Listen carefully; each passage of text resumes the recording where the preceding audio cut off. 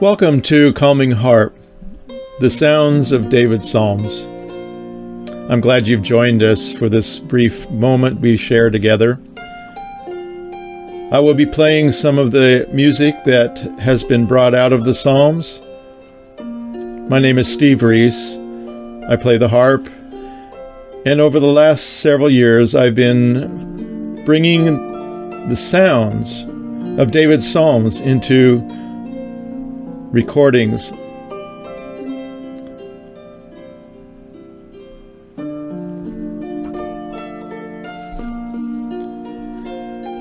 You can find a lot of my music on my website, www.calmingharp.com. I have CDs available and MP3s.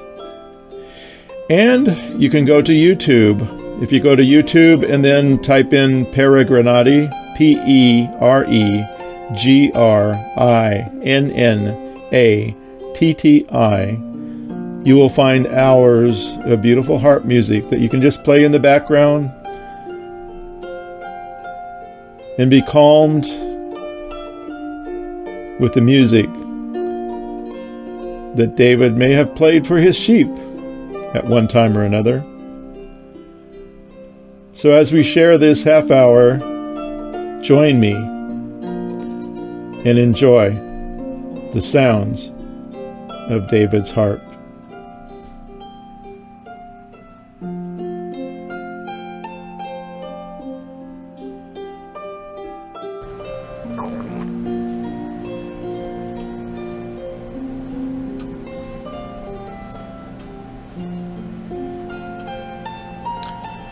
Well, here we are, episode number 65.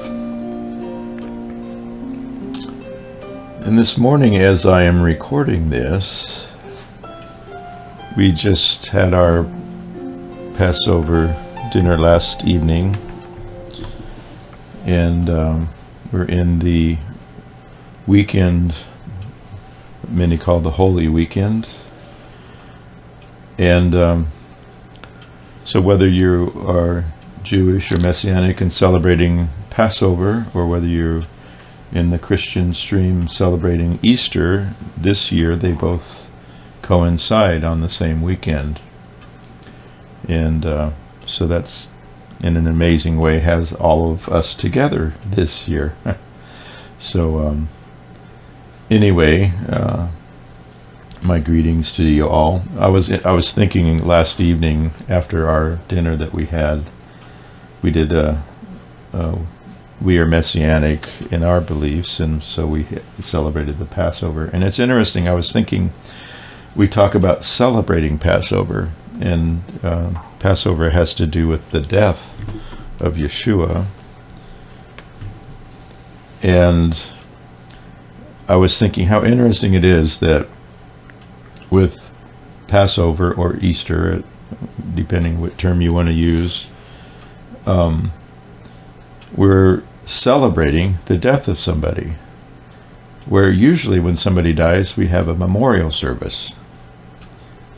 But the reality is that Jesus, Yeshua, is not just anybody, and his death is not a reason for sadness. His death is a reason for great joy and celebration, because it results in our eternal life if we choose to accept it as the gift that he offers. So I just wanted to make a mention of that. You may be listening to this on a different day than Pesach or Easter, but I like to use the term Pesach, because that's the Hebrew term, and that's where it all started back in Egypt, at the beginning of the Great Exodus and the salvation. And it's interesting because even at a Jewish Seder, each participant is challenged to not just look back at 3,500 years or more of history, but to bring it right now to the present and ask, what is there in my life that I need to be delivered from? What is keeping me from life instead of death, from blessing instead of cursing, like the end of Deuteronomy says, if we will follow his laws. And remember, the word for law is not law like I fought the law and the law won. It is the word instruction, which is, I believe, is a much better understanding of what the Torah really is. And it kind of takes away the idea of the Old Testament and the New Testament, because if it's instruction, it's as valid today as it was when it was first given, because it's, as at the end of Deuteronomy it says, if you will follow this instruction, you will have life and not death, and you will have blessing and not cursing. So I just wanted to share those thoughts with you before we started. Today I wanted to, Shirley and I were reading this week at the beginning of the week, we were still in, well, we still are in 1 Kings, and in chapter 2, David is just passing away and handing the kingdom over to Solomon, or Shlomo. And one of the things he asks Solomon in 1 Kings 2 verse 8, and behold, you have with you Shimei, the son of Gera, a Benjaminite of Bahurim, which cursed me with a grievous curse in the day when I went to Mahanaim. Now, when David went to Mahanaim is when he was being chased by Absolum. Absolum was attempting to take over the kingdom. And Shimei was standing there essentially throwing stones at him and telling David that he had got the kingdom illegitimately from Saul, and basically just really laying it on. And David just walked away, and actually back at that part of the story he said, if I deserve to be cursed, then I deserve to be cursed. Leave him alone, because one of the soldiers said, let me take his head off, essentially. But as David's coming back, once Absalom is taken care of, Shimei is down there, oh, I'm sorry, I didn't really mean it, you know. And any of you know people like that? Anyway, anybody know leaders in our country like that? So David said to Shimei when he was coming back, he said, well, your life is safe with me. I'll not do anything to you. But as David is passing away, he tells Solomon, even though I'm not going to do anything, verse 9, now therefore hold him not guiltless, for you are a wise man and know what you ought to do to him. But make sure that his gray hair does not go down to the grave without blood. So he's asking Solomon to, even though he promised that he would not do anything, he tells Solomon, I know you're wise, and I know you'll think of what you need to do. So as Solomon begins to take over the kingdom, he, starting with verse 36, and the king sent and called Shimei and said to him, this is the king Solomon now, Shlomo, build a house in Jerusalem and dwell there, and do not go anywhere from there. In other words, you must stay in Jerusalem. For it shall be on the day that you go out of the city and pass over the brook Kidron, you will know for certain that you will surely die. Your blood will be on your own head. So he's giving him some grace. He's saying, listen, if you stay in the city, you'll be fine. Nothing's going to happen to you. But if you go out, then that's a different story. You will be dealt with. So Shimei said to the king, your saying is good, as the Lord my king has said, so will your servant do. And Shimei dwelt in Jerusalem for many days. So in other words, he agreed to the terms. He signed the contract, as it were. And it came to pass at the end of 3 years, the two servants of his Shimei ran away unto Achish and Maacah, king of Gath, which was south and west of Jerusalem. And they told Shimei, saying, Behold, your servants are in Gath. And Shimei arose and saddled his donkey and went to Gath to Achish to seek his servants. And he went and brought his servants back. And it was told Solomon, that Shimei had gone out of Jerusalem and had come back. And the king sent and called Shimei and said to him, Did I not make you swear by the Lord Yahweh to protest, and protested unto you, saying, No, if for certain that if you go out and walk abroad anywhere, that you will surely die? And you said, you agreed, the word that I have heard is good. Why then have you not kept the oath of Yahweh and the commandment that I have charged with you?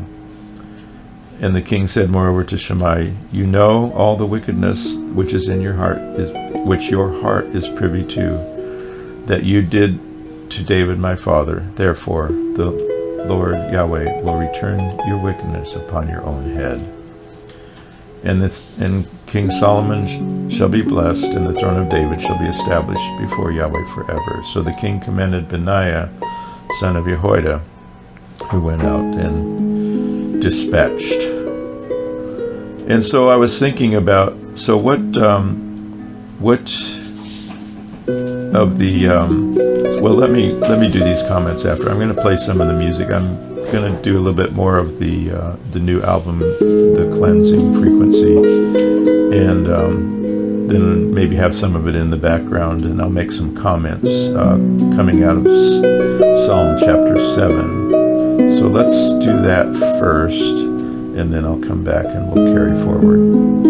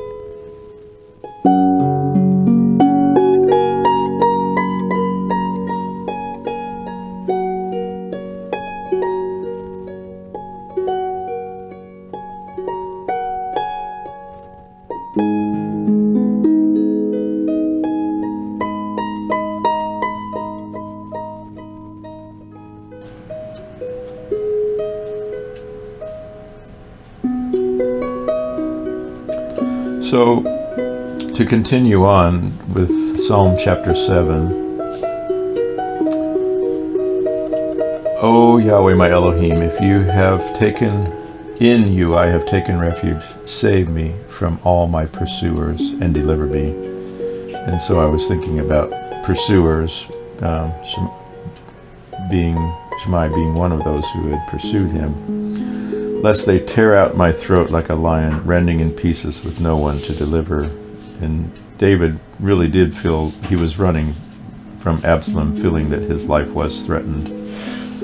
O Yahweh my Elohim, if I have done this, if there is unrighteousness in my hands, if I have done evil to him who was at peace with me, or have plundered my enemy without cause, let the enemy pursue me and overtake my being, and trample my life to the ground, and lay my esteem in the dust. Selah. So David's saying, if I've done these wicked things, then I deserve this. And that's exactly what he said when Shammai was cursing him.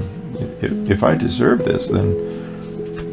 But he goes on to say, after this Selah, stop and think about that. But then he says, arise, O Yahweh, in your displeasure. Lift yourself up against the rage of my adversaries. And awake for me, you shall command judgment. And let the congregation of the people gather about you, and over them return on high. Yahweh judges the people. Judge me, O Yahweh, according to my righteousness and according to my integrity within me.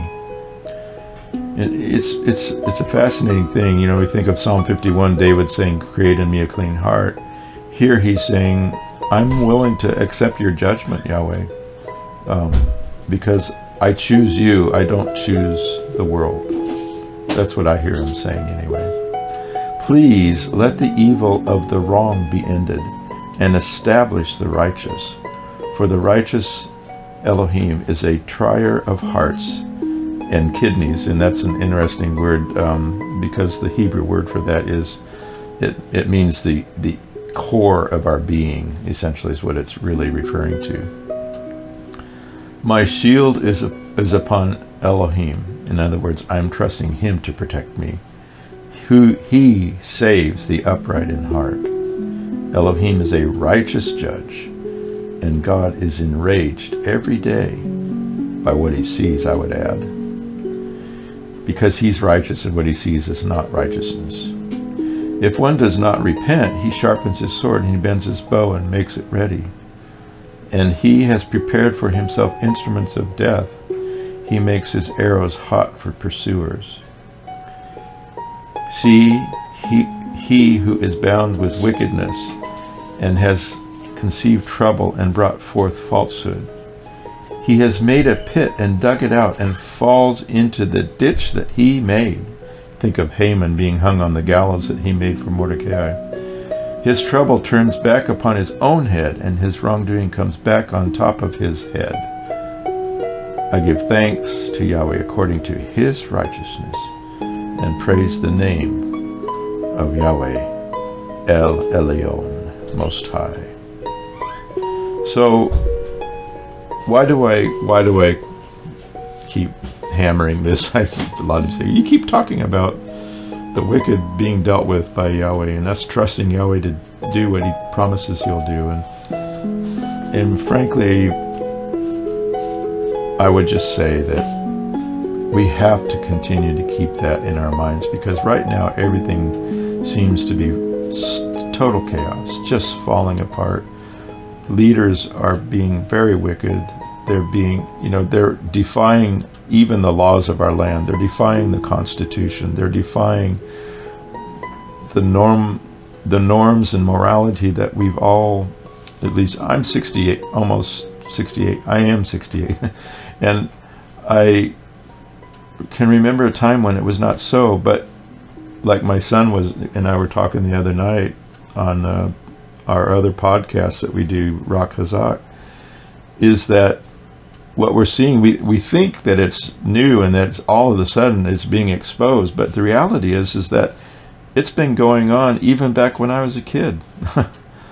I just didn't see it because it was being held behind a mask. It was being masked very well, and most people didn't understand what was going on.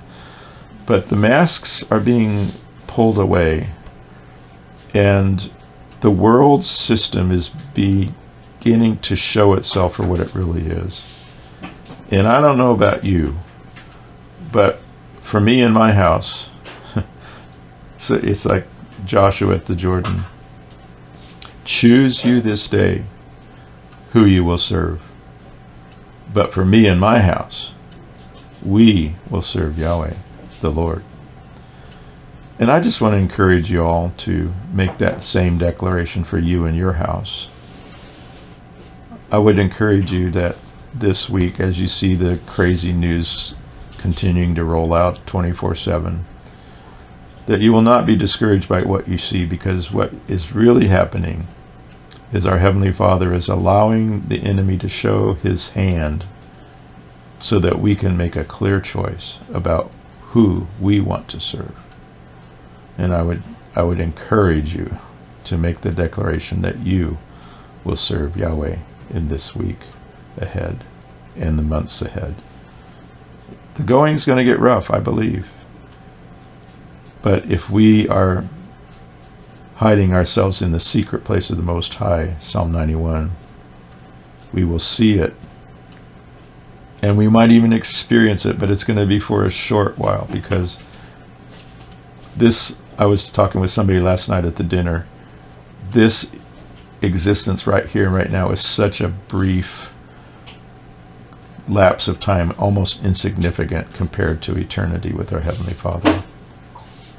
So I would just encourage you to endure, to hold fast, and to continue to make your commitments to your Heavenly Father, because He is the one who really loves you. He's the one who really cares for you, and He will hide you in the secret place. So be blessed in your week. Shalom.